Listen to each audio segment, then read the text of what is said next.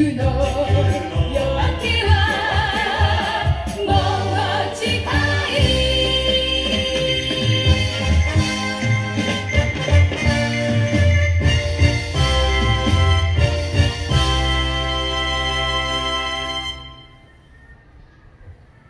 last episode, Bosanian research had explored and finally discovered a way to impede the docking of Voltus 5. This was a super electromagnetic wave fired from a device mounted on the forehead of the beast fighter, Namazukon.